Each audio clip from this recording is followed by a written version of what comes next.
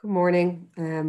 Welcome to all of our friends, members and associates. This is the fourth in our series of Artists Beyond the Studio talks that we've been organising during lockdown.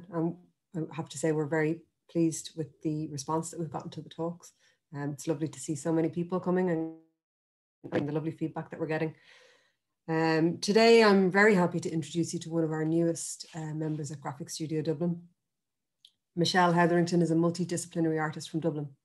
While studying for her Masters in Fine Art at NCAD, she completed the etching classes at Graphic Studio Dublin, and she became a member here in 2018. Since graduation, Michele has exhibited at Palace Projects, Graphic Studio Gallery and Lismore Castle, as well as a solo exhibition in November 2019 at Swords Castle.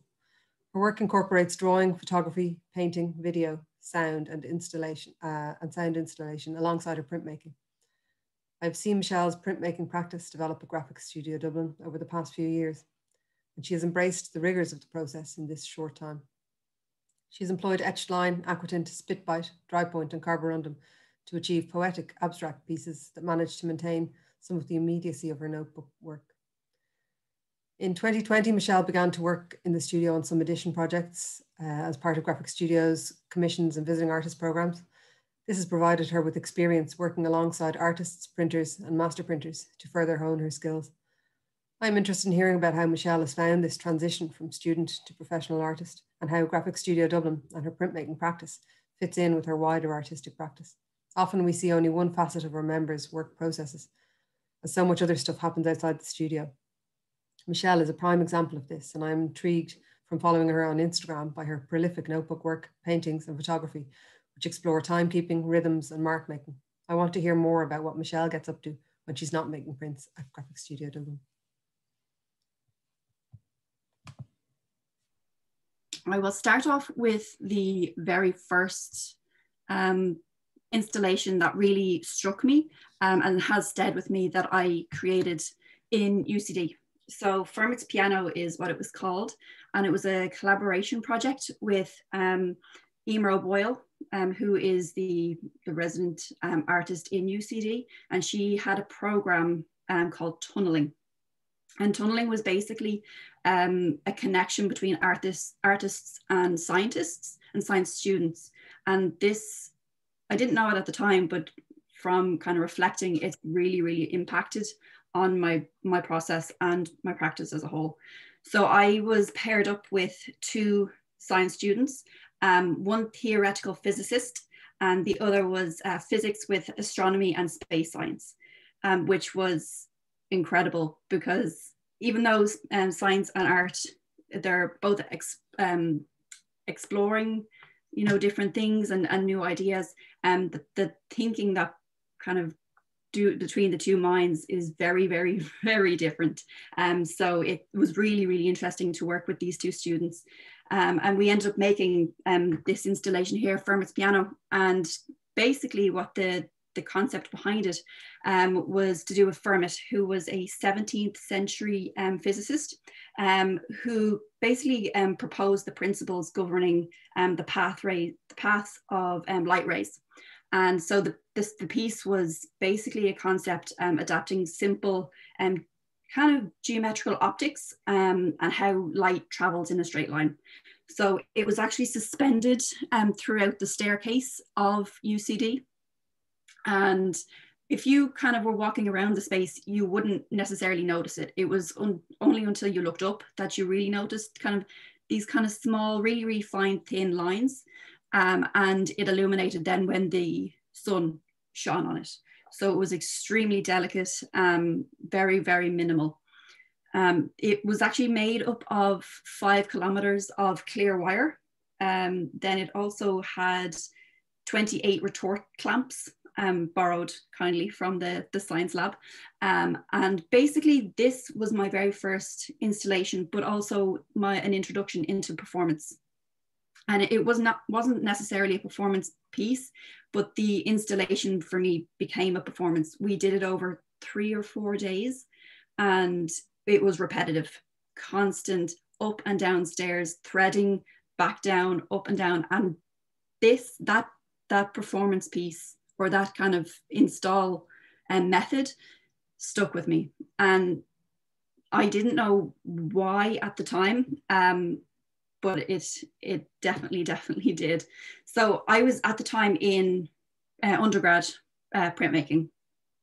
I had only made a very small amount of print works because I was in the 3-year degree. So the first year you kind of explored everything of fine art, and then you broke down into your second year into the technical aspects of print, and then third year you did your own self-directed. So I did very little up to this point of printmaking itself, and so the minimalism of this piece actually influences the rest of my work.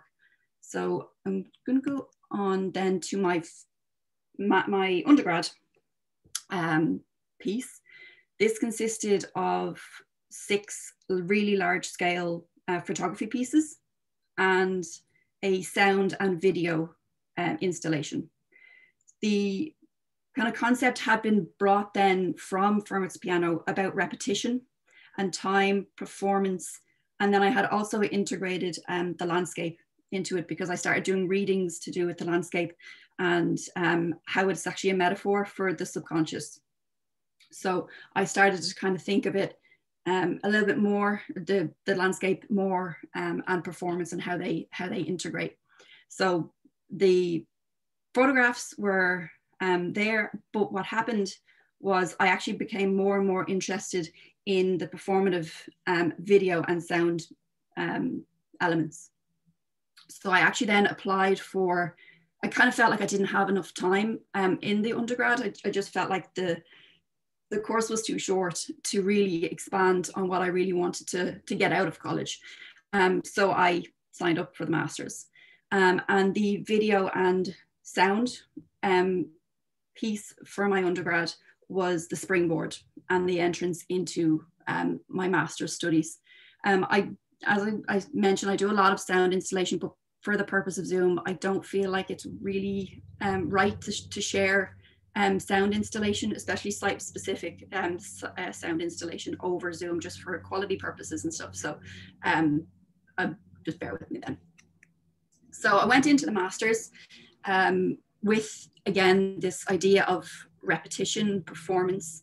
And this is from my studio in the master's and it was a performance piece called Continuum. And basically it had no start or finish. It was a loop of me constantly going in circles and circles. And this actually sparked off a very meditative type of practice where repetition and meditation in ways started to really develop, and with the idea of time and psychological time. So I began reading quite a lot of scientific journals, scientific studies, which really stays with me today. So I kind of base a lot of my work or projects off something I've read, and then I go and I take that on with me. So Time Is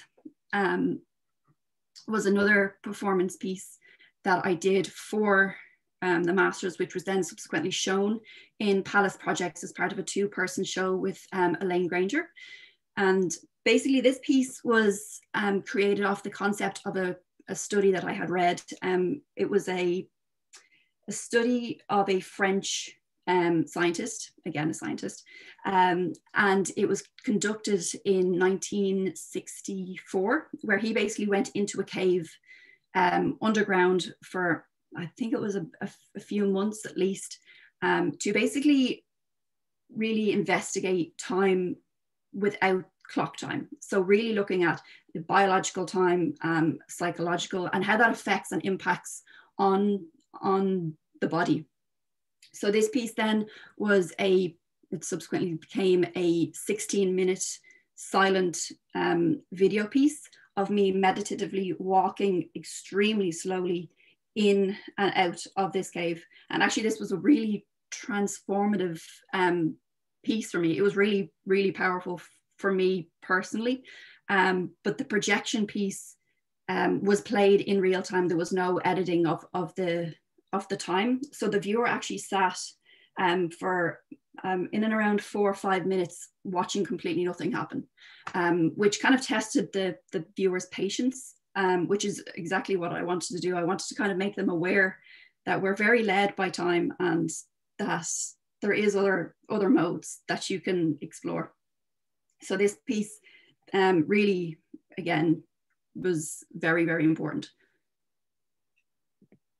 So this is it installed. I installed it on a curved wall. I had again began reading more about time, and I studied The Brief History of Time by Stephen Hawking at the time.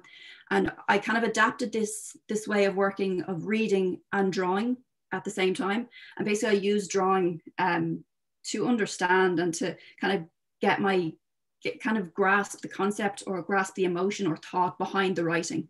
And this actually leads then on to how I make my prints and my drawings and my paintings. They're all they're coming from readings or thoughts, but they're expressive. They're me trying to figure out an emotion or, that type of thing. So the curved wall was actually a mark I had made while reading Stephen Hawking's Brief History of Time, where it is actually his diagram or him explaining the diagram of the beginning or the Big Bang, this beginning of time to the collapse.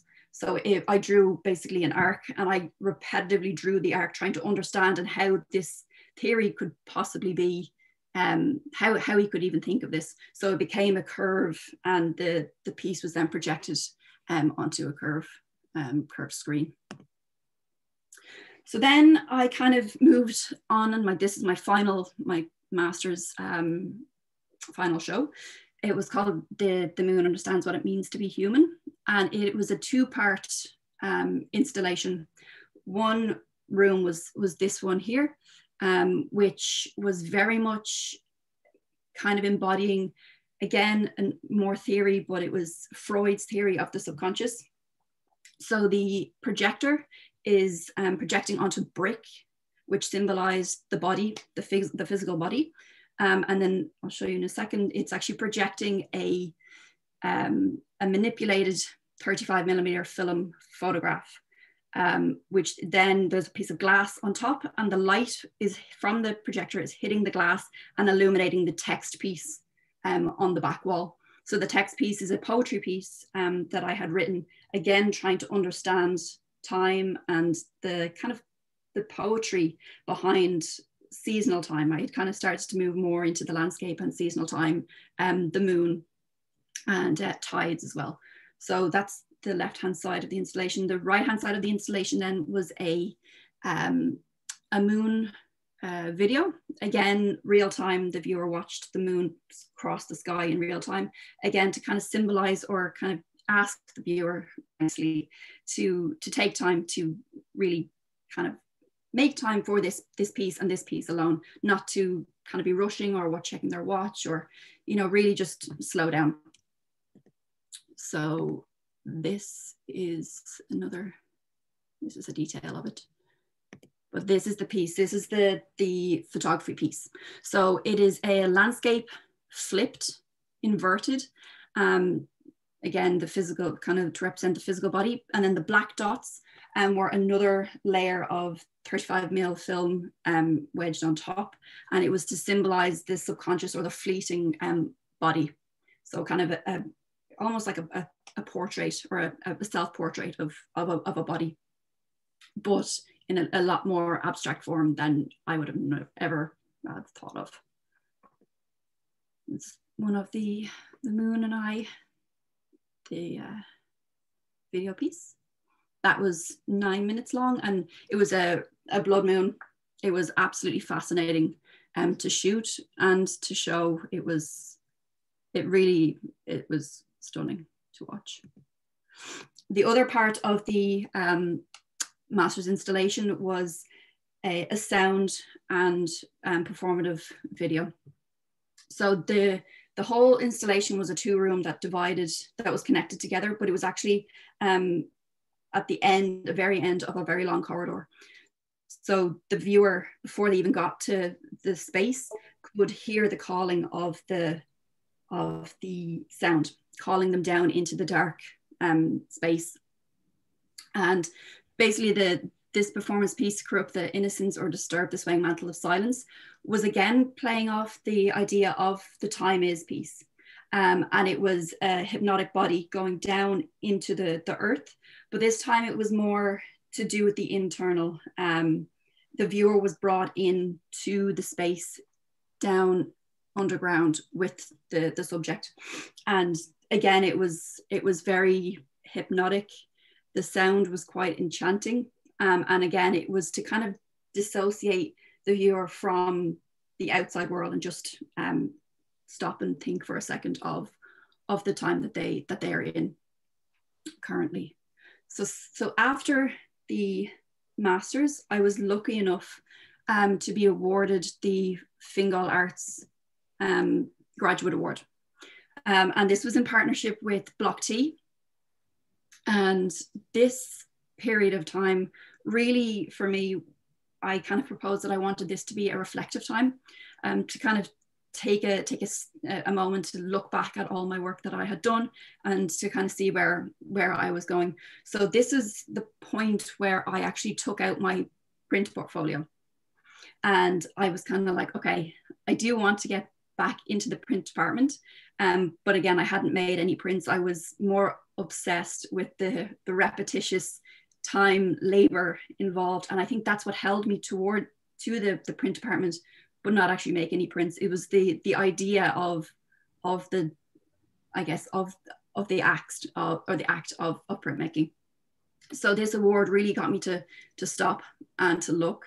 And it was the first time I had ever applied for the RHA with a print. So I had never shown print works before publicly. And then I also decided to apply for graphic at the same time. So that was kind of, this year was really me kind of thinking about what I'm going to do next. And so that was one part of the award. And then the second part of the award was a solo show. So I needed to kind of think towards that. And I really had in mind, again, the Fermat's piano piece, purely for the site-specific nature of it. I really enjoyed it. It could only be in that space. And so I chose Swords Castle, which is I'm from Swords, so it's very local to me, but it's also historic. So that was like the location that I had chosen. And I knew I wanted to do something to do again with sound, but this time with no visual. So being interested in time, sound is very, very different than sound and visual, because you are really asking a lot of the viewer to stay put and kind of make their own visuals, because I'm not giving you any. You are really kind of testing. So I came across this picture, and it was of two scientists again, and it wasn't the image or the scientists or the fact that they were in a lab that interested me. It was actually the sign on top of them that really got me thinking. I was like, why would they have a sign that says "talk softly, please" in a lab? To me it kind of was like, I don't get it. So I then obviously did some more research, and I came across the idea that what they were working with was microsonically very sensitive, and the idea that the scientists' voices could greatly impact their environment and the materials that they were working with.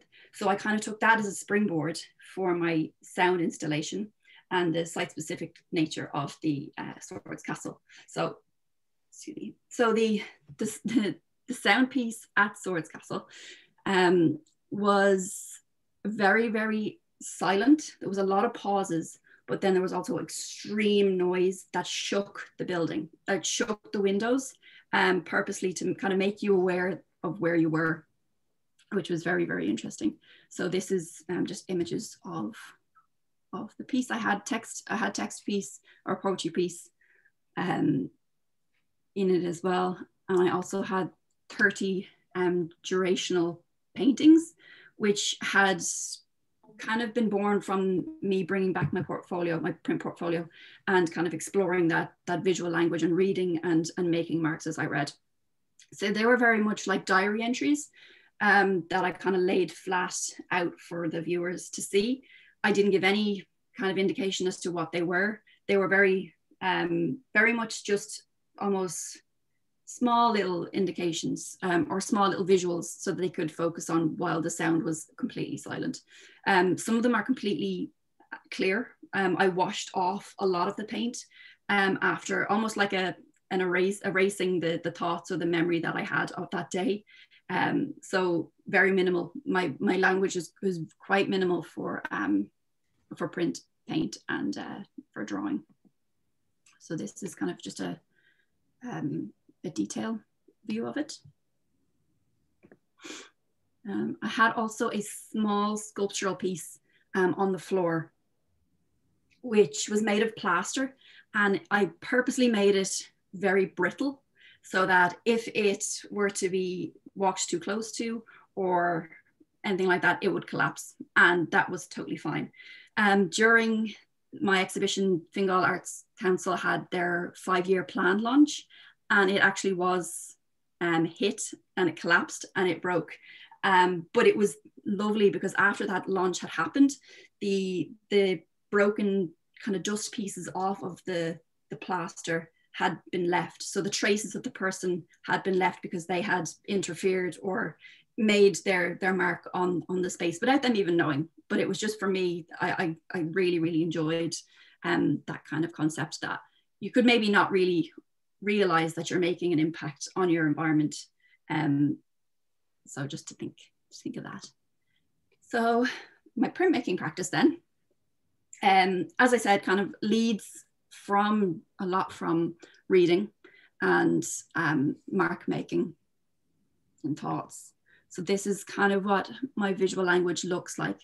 And my printmaking practice prior to Fermat's Piano was based a lot on photography of the landscape, which I went out with a film camera and also a pinhole camera. So you can see the top one is a kind of a dissolve of the landscape. So I was kind of trying to almost abstract the landscape. I didn't really know why, but this is what I was kind of compelled to kind of make. But subsequently, when it was transformed into printmaking, it was that repetitive submission or submersion into the acid bath and swaying it in the acid that it really then reignited the repetitious, laborsome kind of thing that I was interested in. The bottom right-hand drawing is the drawing I was talking about that I had produced while I was reading the Brief History of Time by Stephen Hawking. So that's the drawing that I made multiple drawings while reading, which has, as I said, stayed with me. These are just some of my printmaking. My prints that have only recently I've started to show publicly. I don't know why I kind of held them to myself. It was almost like I didn't want to let them go for some reason. They were quite personal. But that's kind of what the visual language translates to from the pinhole photography. So kind of leading up now to 2020, and I was lucky enough to be awarded the Fingal Arts Bursary. And what I had in mind for the bursary was print, pure print, nothing else, no sound installation, no nothing. And I actually had the 60-year of graphic in mind when I applied. And I wanted to basically use the whole of 2020 to experiment with just the idea of having one print at the end. So to start that process, I looked at the title that the show had been given, which was Diamond Point. And I kind of solely focused on the word diamond. And I started looking at the potential behind the word and the words that are associated with diamond. And I actually became more interested in the opposite. So irregular, murky, earthy, soft edge, dark kind of objects. And I came across this guy, Proteus, which is one of Neptune's 14 moons, and only was recently discovered because it is so dark in the solar system that it was missed. So I found that really, really interesting that something could be so huge in the solar system but be missed because it's not shining brightly. So it was kind of almost a nod to the imperfect, or kind of acknowledging that it's not, you don't always have to be perfect. And with printmaking, you certainly need to be open for mistakes and errors and that type of thing. So this piece really for me was kind of a nod to that and to kickstart my visual language in printmaking. But sadly, COVID had a different idea. I did get into the studio on our designated days to make it, but sadly that's kind of where my printmaking for the year kind of finished, purely because of COVID.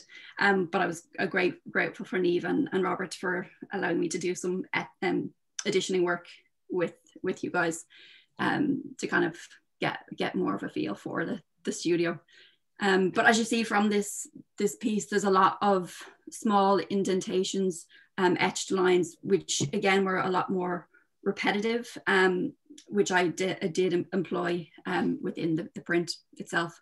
I show a lot of details even on my on the show or the presentation, because I purely want people to look at the small details. I want to make people aware of the little overlooked things that they may not take into account. So this is not the full print. It's just a small little close-up just to show you the details of the work. And as you can see, there's small little repetitious circles and arcs and stuff like that, which again carries through. So once COVID hit and I set up a little home studio, something that kind of caught my attention was the water. It's the ocean and the sea is sadly just that small bit outside my 5K, which is very, very annoying. So I made a series of paintings exploring the movement of water. And that repetitious meditative state in which I found myself making these was bliss throughout COVID. It has really been nice to be able to go inward and express motion and emotion through making and mark making. So my notebooks, as Niamh said, she's interested in, as I kind of mentioned with the solo show, they're very much diaries, but they're not handwritten. They're not written diaries as such. They're visual emotion, fleeting notices of say sunlight or a little dust particle that floats by. I draw that emotion that I see or that I feel when something small in time happens to me. So they're very, very personal, but they're always there. I go through a lot. I think a lot. So I go through a lot of notebooks. And so that's kind of where I am now. I'm still at the home studio, making print or making paintings, which actually I've never painted before. So since COVID, I picked up a paintbrush. So I'm by no means a master at anything, but I'm really, really enjoying that kind of focus and just getting in touch with myself, because I can't really do anything else. So yeah, that's kind of my practice and where I am at currently. Really, really lovely talk. Thanks so much, Michele, for all those amazing insights. I'm sure people have loads of questions. I've just got one kind of, it's almost an observation, but the marking time thing is, it's been there since before COVID, and it's really interesting concept. But I'm just wondering, like, everyone seems to be marking time at the moment. We're all here marking time with no kind of endpoint. It's almost like being in some kind of, like, it's like a prison sentence where we don't know the end. And I'm just wondering, has that come into your, during lockdown, has the marking of time or the passing of time, has that changed in any way since you were doing it back before all this happened? Or? That's a good question. Has it changed? It has changed in a sense of the medium has changed, but I think it's kind of stayed the same. I haven't had any difficulties kind of being able to make work, which I feel quite lucky to be able to kind of continue. I've no kids or anything like that, so I'm able to just slowly throw myself in and mark my day. Yeah, so your practice hasn't changed. I guess you've been able to. Yeah, I mean, my practice has changed slightly, as in obviously I'm not able to do any installation work or anything like that, and I would draw a lot of inspiration from the landscape and being in, immersed in woodland, or as I said, on the beach. Yeah. And at nighttime, I love moon watching. It's something really, really fascinating. Now, obviously, I can do it from home, but I do like to do it from Hothead normally. But again, outside my 5K, so I have to kind of. You said that you kind of went from printing to painting over lockdown, and I've actually done the same.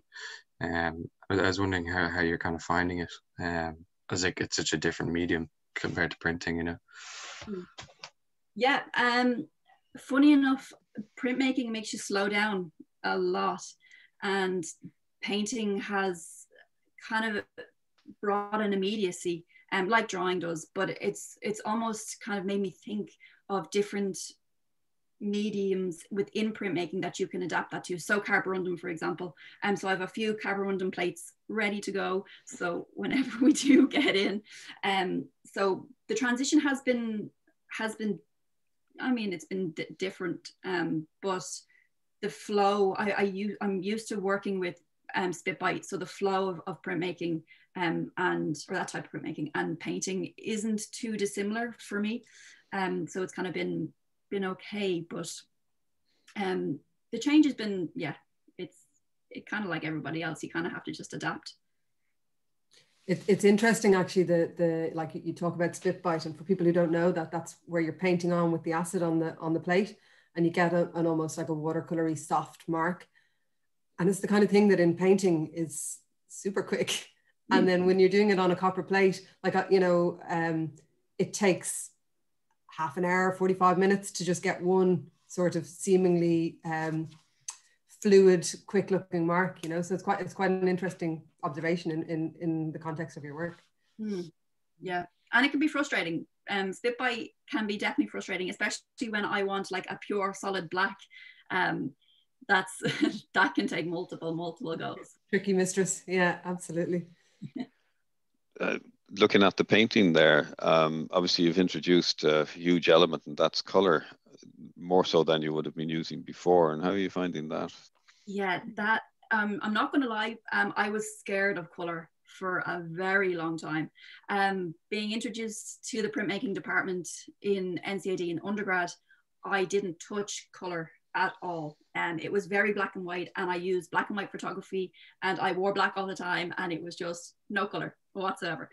So color is definitely something that is very new to my practice, but I tend to be very methodical with the way that I choose my color. I don't just choose a color because it's handy. I definitely have to think about everything. Everything for me has to have a reason, a why, a concept, and that's just the way that I work, and I find that it makes most sense to me. So deep rich blues, again symbolizing water or the midnight sky, that type of thing, is very much kind of creeping in now, but it's again only since I've started painting really that's crept in, and it's subsequently leading into or creeping into my printmaking practice. You talk a lot about scientists and writers that have inspired your work, but are there any artists that like you'd always kind of look at and that you'd refer back to? Yeah, I only really recently actually copped that it was all scientists that I was looking at. It was just kind of a thing that I did, and I was like, oh my God, they're all scientists. But the artists that I would definitely look at would have been Agnes Martin.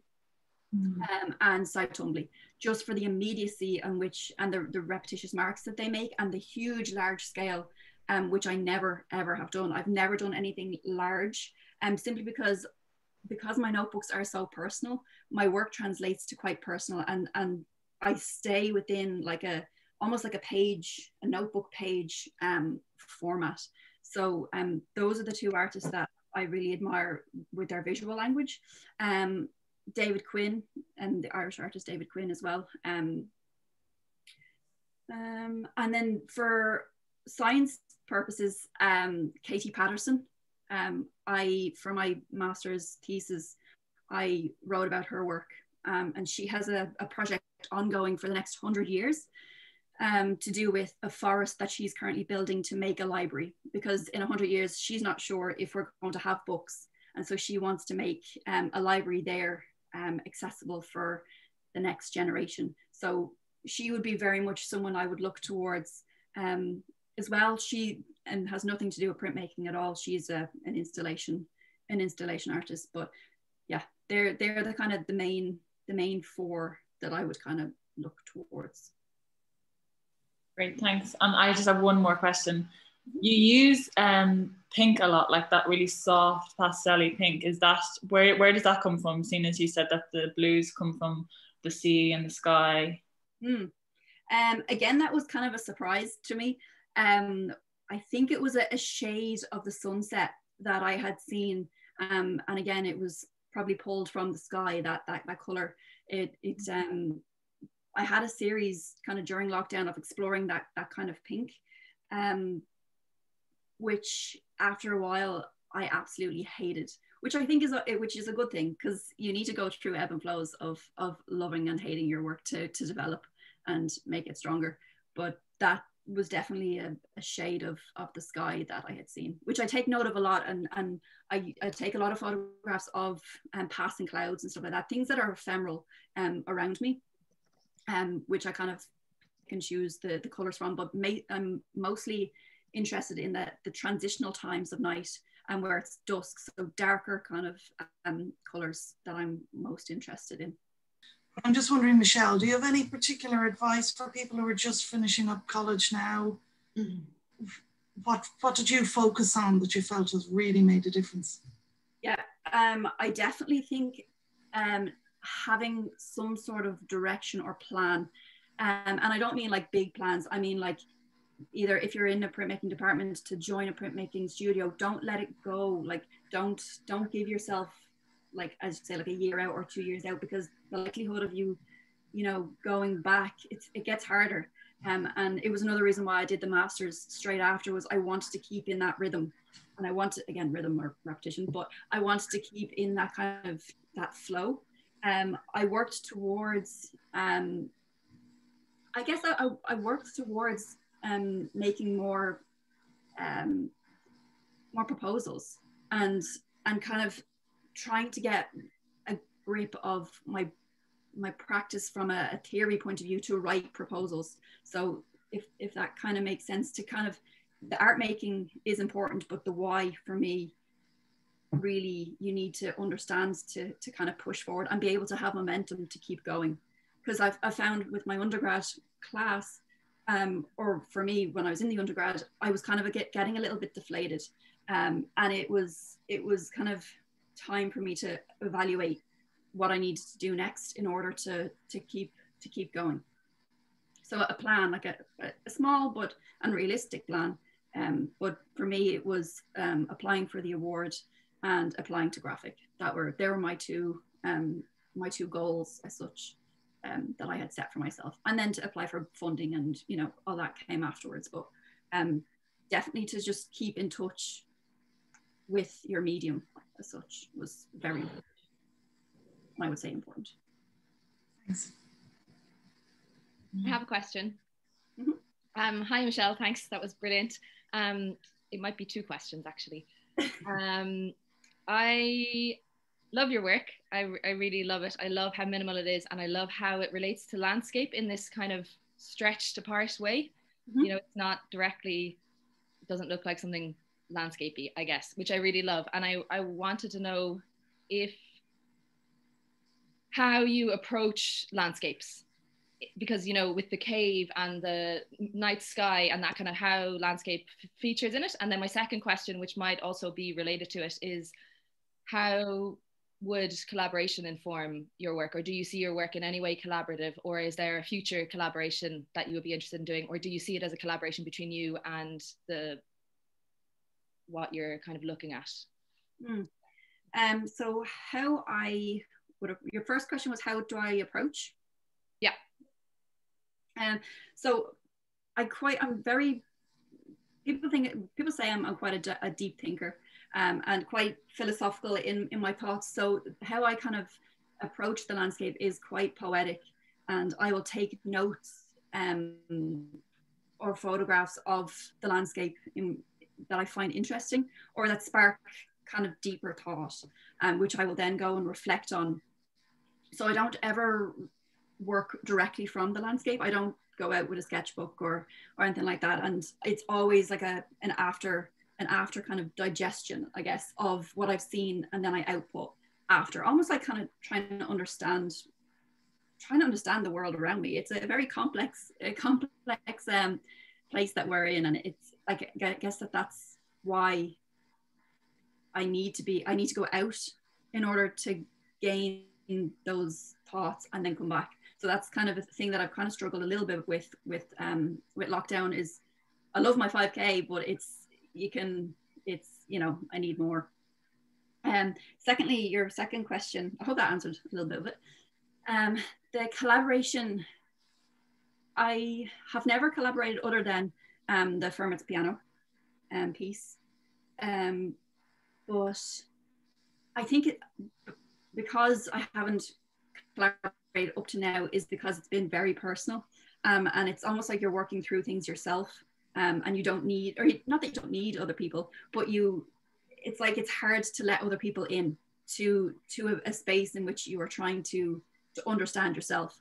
So I would definitely say that I've kind of gotten to that stage now where I understand what I'm doing, and therefore I would be open to seeing what happens with bringing another voice in and kind of bouncing ideas, or creating a piece with another artist.